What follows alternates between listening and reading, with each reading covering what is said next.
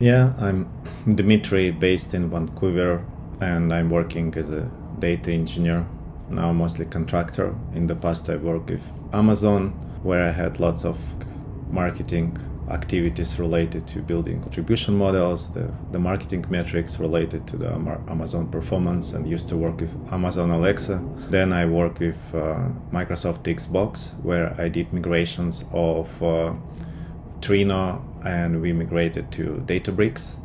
Also working mostly with like game telemetry and some of the Xbox data, some more coming from like central Microsoft data store, some marketing activities, but everything related to particular title. Most recently, I work like different projects as a contractor with Snowflake and dbt and Airflow, or sometimes it's Databricks. Mostly work on AWS, and with my Microsoft experience, I have good knowledge of Azure, and I also had one contract working on GCP and Trino. So Trino was deployed on Kubernetes, and we use dbt and Iceberg Lakehouse. Tell about your recent projects with Rock Your Data. What was the setup? Rock Your Data is my incorporation. I work with contractors. The most recent project I was working, it was Trino. It was fintech company. They had Trino deployed on Kubernetes. I was building dbt models and integrations. We used Airflow for orchestration, Metabase for BIs, and the open source engine. Most data sources related to like Postgres backend databases, directly integrated with Trino. Because it's fintech, we have lots of compliance reporting. Trino works nice in terms of connecting different things like SFTP, spreadsheets, some other external databases. My primary role was then I joined. I worked a lot on DevOps thing because then I joined. I was the first data engineer on the team, and the all prior team left. My goal was to set up the CI/CD process for dbt and Trino, set up the development environment, more or less track the quality, enforcing lots of dbt tests and documentations. Also implemented open metadata on top of Trino, and it's also on Kubernetes, and it syncs with dbt docs catalog, all in single place. That is nice for users. Maybe mention about another project that I worked prior. It was Snowflake. The team is migrated to Redshift. It was on AWS. I was working for Rogers with the show integration, and they had on AWS the Snowflake database. The goal was to build out of Elastic MapReduce feeds, Elastic MapReduce job pushing data into Snowflake, and then inside Snowflake we use dbt to build the data models and Airflow for orchestration. My core skills is at Snowflake, dbt, and Databricks, and I can equally work on AWS and Azure. And with the most recent projects, it was the first on GCP, but they all similar. What was your biggest project you are proud of? What were the challenges you met? The one project really proud is actually building the Delta Lake on Databricks that I did in Microsoft. It was around like 2021. Databricks wasn't that popular, the Delta Lake approach wasn't that popular, and I had a good opportunity to try this out. We had managed Trino on top of HD Insight in Azure. It was like doing a kind of staging environment, and then the rest was in the SQL Server on-premise. It was slow, it wasn't scalable, sometimes there was outgauge, especially at the peak of the game telemetry. So the challenge obvious. My proposal was to use Databricks as a unified platform where we can migrate everything, and both from SQL Server and Trino, then manage it together in the single environment, and also we will have dedicated clusters for different workloads, and we can scale up and down them. And finally, we can use the Delta Lake approach. It means whatever we do with the star schemas and the fact tables, window functions, or merge operation, we can actually do this inside Databricks. I started from POC, just grab a couple running pipelines in productions end to end and migrated them. I used the medallion architecture, and I have like bronze, silver, and gold. My primary source of data were like JSON telemetry that was partitioned by hours, so my job's running every hour, and then pushed to across the layers. And then I work close with data science and BI team. BI team was working with fact tables, Hook, Tableau, and Power BI. And machine learning team, I help them onboard with Databricks, that they can start using either bronze or silver staging tables for their machine learning models. I use PySpark for everything. It works very nice. It helped me to also introduce the Databricks across Microsoft Gaming, and some other studios pick up this approach. Some pick up the Azure Synapse. It was quite good. I still like Databricks in terms of the product and the quality of the pipelines and everything.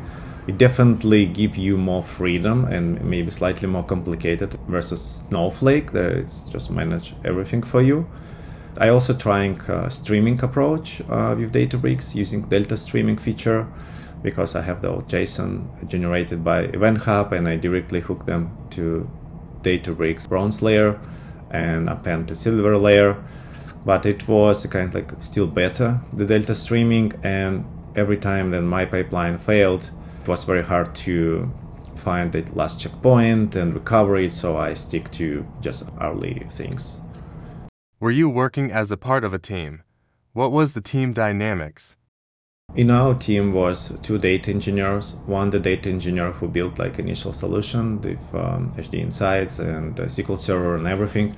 He was a kind continue to maintain everything as is, versus I was dedicated on this new initiative to try it, introduce, propose, and then we together migrated the rest of solution. We also had like 2 data scientists and 2 analysts / BI developers. How did you evaluate new tools and technologies? Since it was a migration project, there are 2 main points in terms of tools and technology. And usually tools and technology, unfortunately, it's constrained to the requirements of organizations, especially like big organizations like Microsoft. Obviously, you tie to Azure offering. You can choose anything you like on Azure, but it should be Azure specific, Synapse, Databricks, or SQL Server, or any other Microsoft product.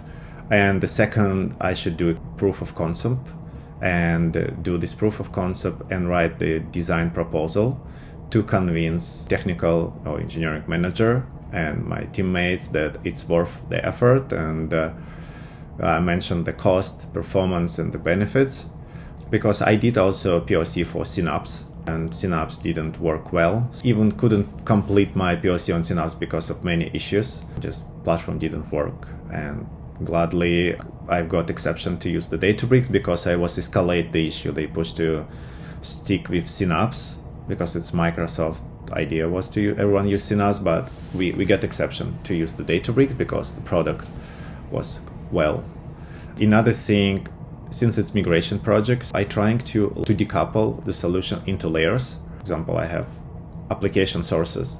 What kind of application sources, how frequently the data coming, what's the size of the data, then storage itself.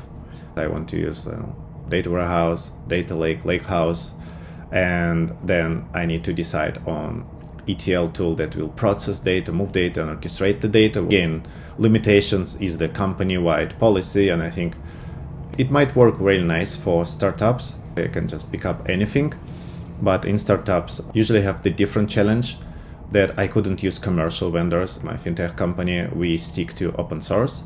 I can use anything that I can hook to Kubernetes cluster and it's open source. The downside of open source for me, it's slow down development, and based on a couple companies I work with open source, as soon as development team is leaving, it's just the black box. No one knows how it works. It's very hard to scale and maintain. The team wastes lots of time trying to fix the issues instead of delivering the value. That's also like pros and cons. Do we want to use commercial versus open source? And I'm glad like the big companies, they already more or less like to use commercial software. Especially, I'm talking about the platforms like Databricks and Snowflake. For Airflow orchestration, it doesn't have any load, so it's usually not a problem. The dbt core itself, for me, I found that it's probably exception among all open source that anyone who used dbt core never had any single problem. It works so well that it's hard to convince people to pay for dbt labs. As soon as I can decouple the systems to see the storage, the processing layer, and also decide, okay, are we good to stick to batch? Because I believe that usually the batch, hourly, daily, 6 hours a day, it's covering like 95% of business needs. As soon as I can decouple the solution by the key elements, I can find what I want to use for each of them among the tools the organization's using already, and I always open to do some kind of POC to compare pros and cons and write the document and share with the team to collect the feedback. Is it good or bad? Have you worked with Redshift and Bigquery in the past? In Amazon, I worked among 3 different teams, and every team had the Redshift as the primary data warehouse. And my very first project in Amazon was migrations from Oracle to Amazon Redshift. There I had to completely decouple ETL, so we used PL SQL. Oracle was on premise, and it was 2017. It was very early stage for the cloud data warehousing. So completely need to find a way to migrate Oracle data warehouse on premise with PL SQL to the cloud. Moving the data in the schema, not hard. The hardest part, you need to move the ETL process. Even if you have the logic, the biggest concern of those migration things, how you're going to validate the logic. And I have very good examples on the marketing. We had the attribution model that was in PL SQL that stick many different channels, and the logic was maintained by many people for many years. And everyone in the company thinks they have the attribution model last click or first click, doesn't matter. The pretty standard way of attribute the sales. Because it was PL SQL things, the marketing team couldn't maintain or understand this. They couldn't easily add new channel. The data team that consists from 3 data engineers always serve as a bottleneck for the marketing team. I decided to cut this down because we stitch the attribution model among like, dozen different channels, and there are some rules based on the case statement, and one channel can override another one. It wasn't last click, it was completely something different. And this was the hardest thing. You go through the logic, through the code, and then you need to present to marketing team how it actually works, that they understood. And I proposed them to switch from this sourcing the data from dozen different sources and trying to join it together to just align with we use Adobe Clickstream, I forgot exactly the tool. Just stick to the single tool. Maybe the quality will be a bit drop because we're not collecting all the data through this Clickstream data, but we will simplify everything and we will manage everything in one place. Everyone will understand the logic. And I did the POC to compare the difference between sales and attribution, how big the difference between old and new approach. So it was quite good, yeah. So the biggest challenge is the logic. I assume your current migration, because you can migrate the tables, you can migrate the data, but you need to take each data pipeline, take it apart, go through the marketing and just make sure you understand. And then, yeah, for me, usually works approach from top to bottom. They can take the marketing dashboard, document it backwards from fact tables to the source tables, note all the transformations, and then actually present this to the marketing team and do this. Overall, I have very good experience with Redshift because I mentioned I built Redshift 3 times from scratch in Amazon. During migration to Redshift, did you have any design constipation? Did you need to optimize tables? Redshift is a platform as a service. It's different from Snowflake that you have like just managed data warehouse. Especially the time when I built it, we had only instances either compute or memory optimized. There are not many things give you for sizing. It's either distribution style for the big tables and the sort key. With sort key is easy. It's usually if you have, it's everything that you use in where condition, usually the date. And we use daily data warehouse, so the date was fine for sort key for the big fact table. For huge fact tables, we use distribution key. For small, it could be all, and for like medium size, it's even. I couldn't say that our data warehouse was very big because I was kind of starting from scratch. Usually, I just starting small, and they see performance. My biggest concern with Redshift is concurrency. Even the first one is concurrency. especially then you hook BI tool and people starting sending ad hoc queries, some queries not optimized. You need to care about workflow management, trying to split the workload for the business users. I had examples with Redshift that I was more like consumer. The biggest Amazon Alexa Redshift that they use for reporting, and the primary reason why they use Redshift because for data lake that they built on top of Elastic MapReduce and S3 and Spark, they store data in Parquet. There wasn't any way to do GDPR enforcement, so you couldn't just go and delete. And this then idea of Delta Lake was raised, and then I basically took this idea and implemented in Microsoft Gaming, building this like Databricks and Delta Lake, the clear idea that I can overcome those challenges of Data Lake. Redshift, it had 128 nodes. The problem is you couldn't scale it up, and you couldn't move everything to Data Lake because you have obligation to delete once a week the users that requested to be deleted, and the concurrency was the biggest issue. And once this Redshift instance uses a like central Redshift, and then different teams pull data to their smaller Redshift, they use internal tools. And once I use API that can trigger SQL query through CLI to dump the data to my S3 bucket. I wrote little script for this API because I had to backfill 2 years of data, and I wrote the little script that will launch 720 jobs concurrently. Basically, I submitted 700 jobs concurrently to this biggest Redshift cluster. I didn't know all the details when I did this. Apparently, my script blocked this Redshift for like 2 days, and team couldn't figure out this because if you look on the metrics, Redshift is working all fine, the queries is running. It took them a while to figure out that actually all the queries are the same and coming from the same person. But what I like in Snowflake, you don't need to design for the fact tables. You don't need to care about concurrency. You have the warehouses. For example, my project with Snowflake, we had the data warehouse, and we pay 100,000 a month, $100,000 a month. And the problem with Snowflake, it's working well, it's working fine, everything's super, but your cost is just linearly growing. Snowflake, it's very easy to burn the money. You come to the point that you start monitoring the cost, meeting every week, and see the most expensive queries. The most expensive queries coming from dbt models. In any project, the first you're starting just build. Everything works fine, everyone happy. Then you finish the building, you come to the point, okay, now we need to optimize the cost. And I think with Snowflake, the biggest challenge is the cost. You should track it from the early days and decide how many warehouse you need, what's the size of the warehouse, how the people using them. The Snowflake has the idea of micro partitions. As soon as you load data in Snowflake, it's trying to decide it for you. And then it runs the query. It's also trying to optimize the best possible way for you. This is one thing. And the second, you have dedicated warehouses for your queries.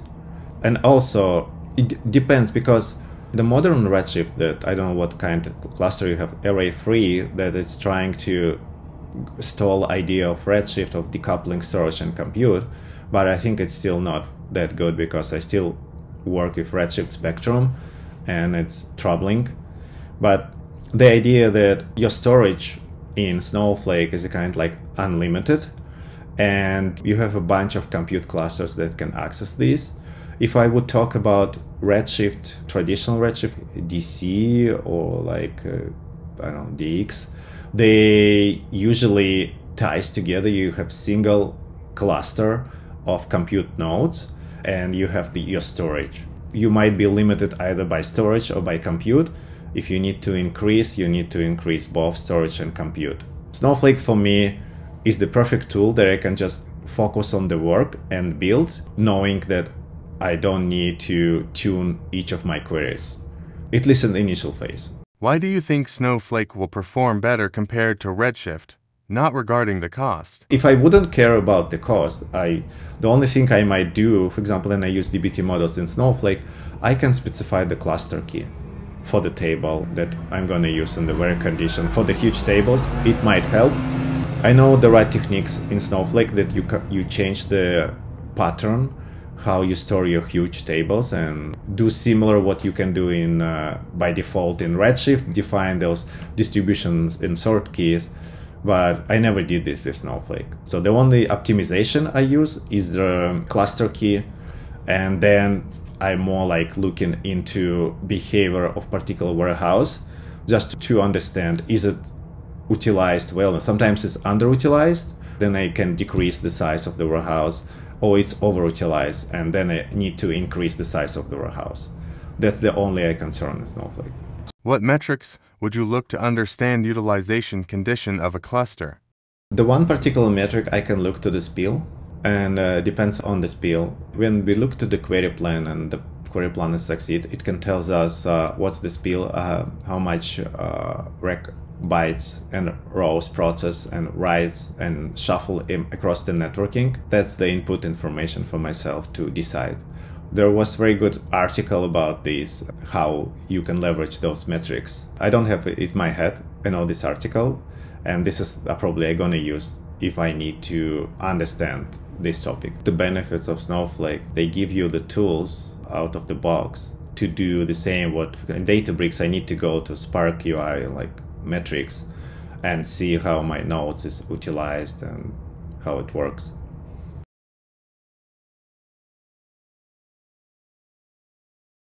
So the first one, we have the game sale, CSV 1 million records, customer ID, customer name, sale data, date. And the second one, zip code CSV, and so write a PCTL code, Python prefer perform lookup based on. So for example, for this one, I will use the data frames. And with the data frames, is it fine if I will use PySpark? Oh.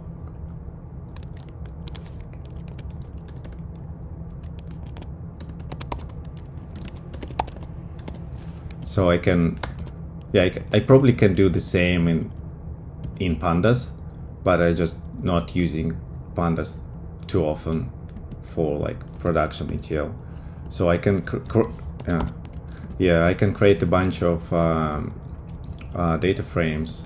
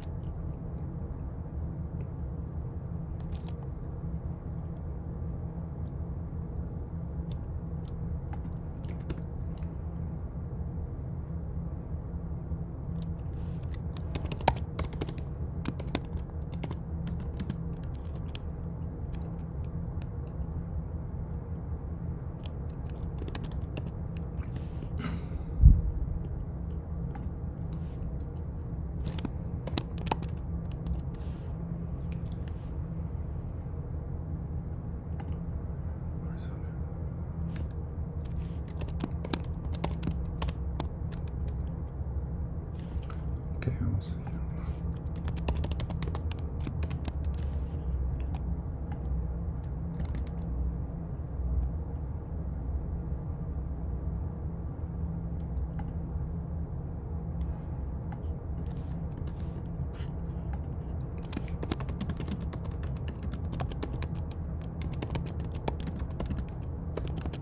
So here I need to perform the join between two data frames.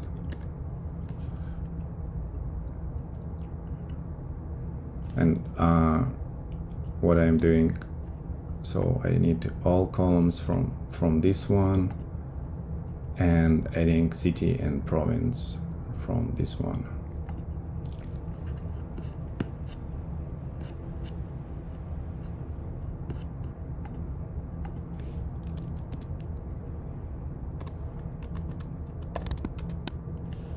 So I can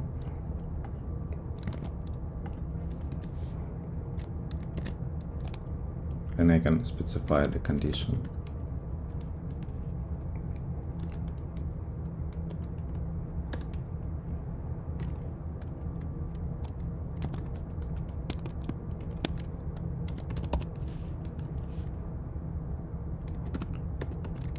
And we can also decide is it inner or left. And we assume that we have all the data together, so we'll stick to the inner join.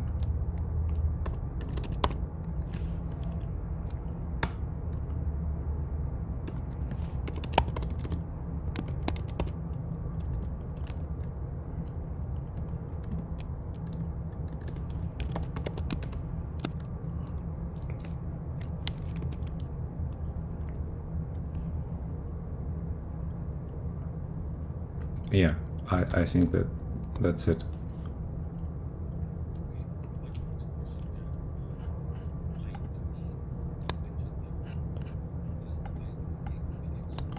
Okay.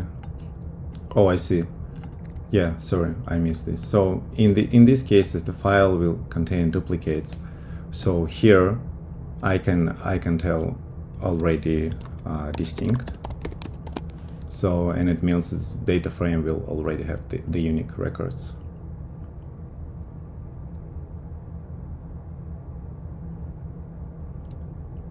And yeah, the one thing here, because we don't want to show zip code twice, so I maybe can also list all the columns that I want to bring, and so on.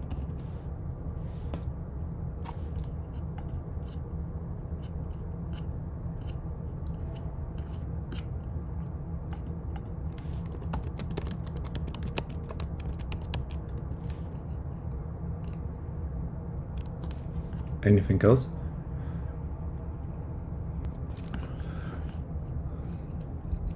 Compute top 2 game sold and each city.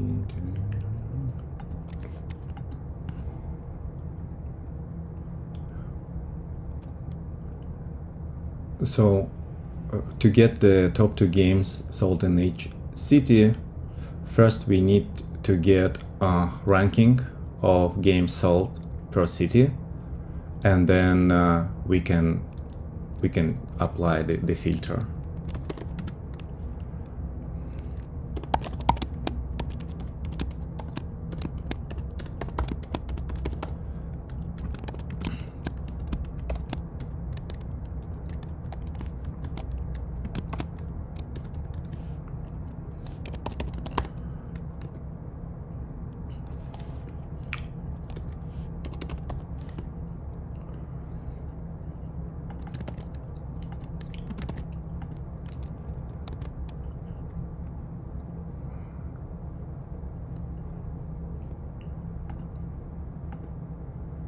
Okay, before I do this, I want to calculate how many. Okay, what I can do, we have city, and I will, yeah, since it's what is important here is the data quality topic, because if we have like states and the city might be the same, so it's better to have some kind of like use better, like, you know, not just the city, because we have Vancouver in Washington. Yeah, and I recently got the issue. I was in Seattle, went to the train to Vancouver, BC at like 6 a.m. and I sit in the train, I bought the tickets, and then the train started. This train went to Vancouver in like towards the Portland instead of Vancouver, BC. Yeah, but yeah, here the idea, assuming it's the city is Unix, and we just simplify, so I can count the sale data. So assuming here that we don't have any order ID, so we can, I even just have the count star as orders. Yeah, definitely, like in real world, I need to check. So city, the game name. So ideally, I would need to count like some number of orders. Yeah, because the if customer buy like couple games. Oh no! Oh, we have the quantity here. Yeah, then I just need to game name, assume quantity.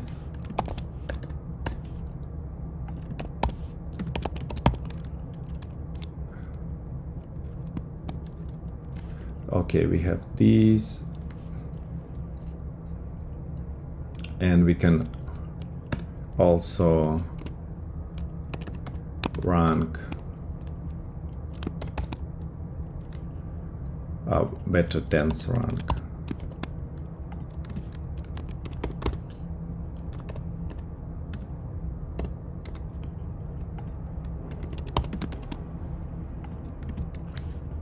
Partition bar.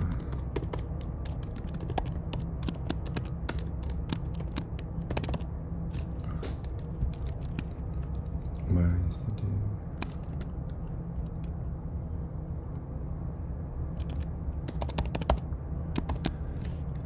Risk. And then I need to add group by.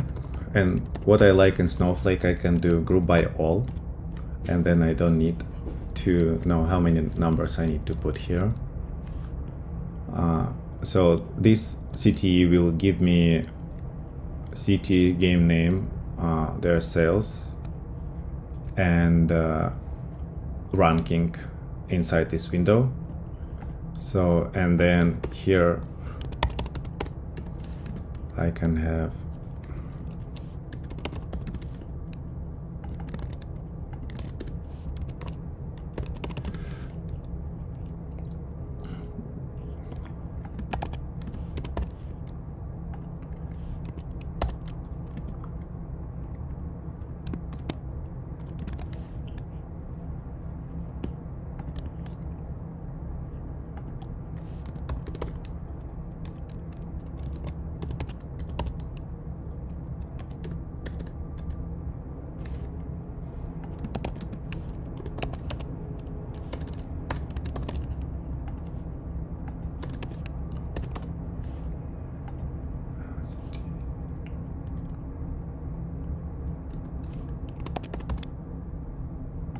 yeah, something like this.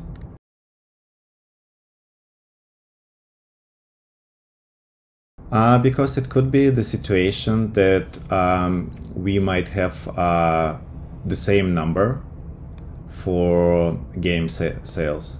So for example, like FIFA and the Formula 1, they can have the same quantity.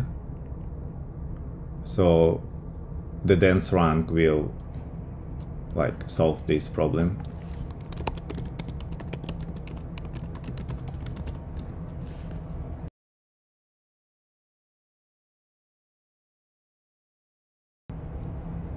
Oh, yeah, so I will need to, yeah, I missed this. Yeah, here, no, actually here, I'm just by row number. That was my plan. But I think, yeah, the one thing I can tell it for sure, will it work all in one query? Because if this is, then I execute and it, for example, will not work right. So I will just adding one more CTE where I can, because I don't have the option to test it right now, so assuming just to make sure that it works.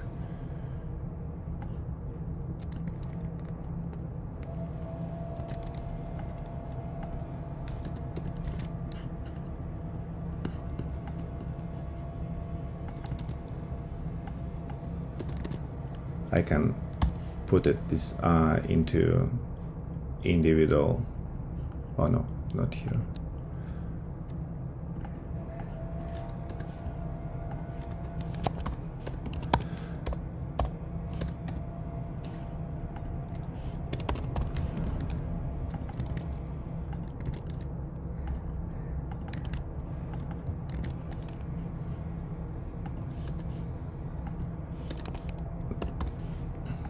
something like this. Mm-hmm. Mm-hmm. Yeah. Actually, I don't need here partitions anymore.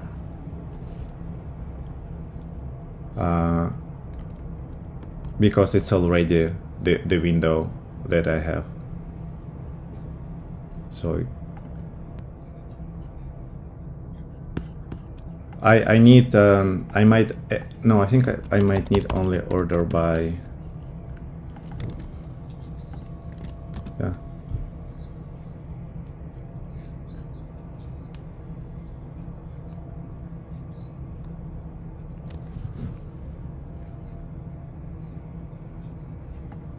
Oh, I see.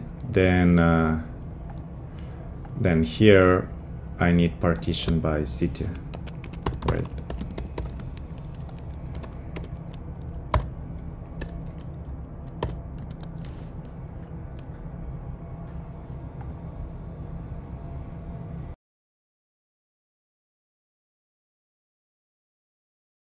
On my project with Trino, we also had the BigQuery as the initial, and I migrated the pipelines with the logs data from BigQuery.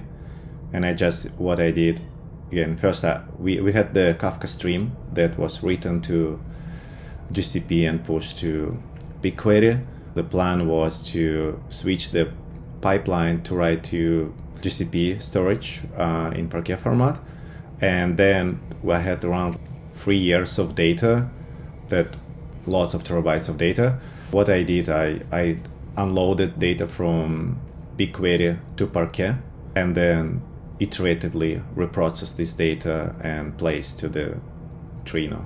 My key question is to understand the plan for this kind of migration. Does it mean that currently Redshift is primary data warehouse and the goal to move to Snowflake? How you load the marketing data, like marketing sources? What do you use? What tool do you use? Fivetran or like custom written? Do you use dbt on top of Redshift? And do you have any kind of data catalog, like do you rely on dbt docs or external one? I'm good, yeah, I don't have any other questions.